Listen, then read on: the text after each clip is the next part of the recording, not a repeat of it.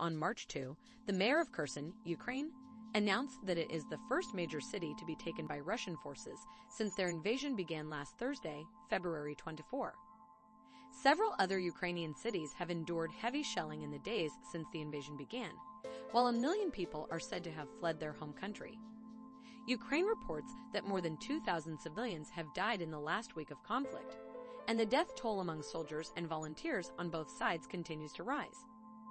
In Russia, too, many citizens are feeling the indirect effects of a war waged by their president, Vladimir Putin, though many maintain that they are appalled, embarrassed, and hurt by the aggressive actions of their government. Thousands have queued at ATM in a bid to withdraw cash in the face of severe economic sanctions, while thousands more have been arrested for bravely opposing the war in public protests. The international community has also rallied in support of Ukraine, providing arms and aid, issuing official demands via the UN, cutting economic ties, and calling for peace on city streets. However, many have pointed out the double standards of the West's response, which has been particularly obvious in the racist angle of recent news coverage. On February 27, as Russian forces closed in on Kiev, an ITV journalist echoed international fears for the Ukrainian citizens trapped in the city. Now the unthinkable has happened to them, she said. And this is not a developing third world nation. This is Europe. In the U.S., a February 26 CBS News segment saw a reporter declare, "This isn't a place, with all due respect, like Iraq or Afghanistan, that has seen conflict raging for decades. This is a relatively civilized, relatively European city, one where you wouldn't expect that or hope that it's going to happen."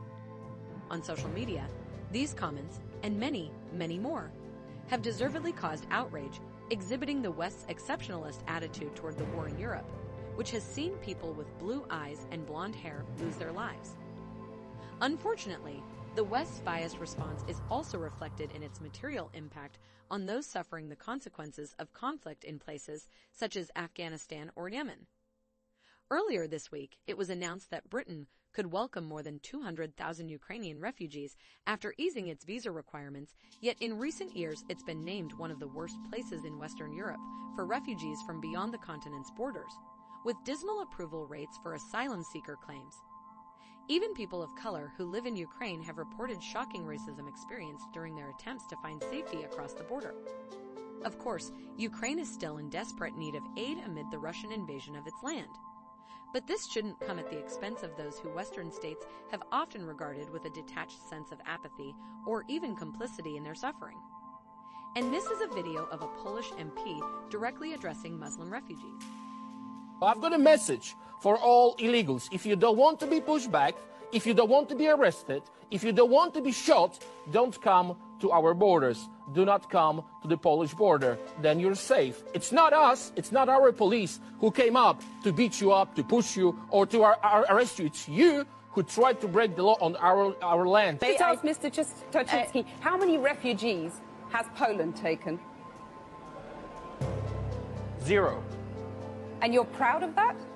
If you are asking me, if you are asking me about Muslims illegal immigration, none, not even one, will come to Poland. Not even one if it's illegal. We took over 2 million Ukrainians who are working, who are peaceful in Poland.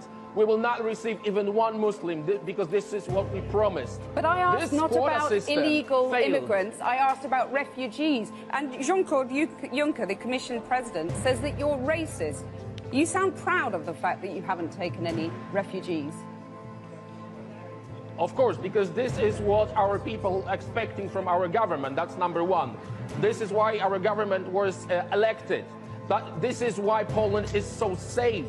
This is the reason why we had not even one terrorist attack. Look at the streets in Poland, and we can be called populists, nationalists, racists. I don't care. I care about my family and about my country.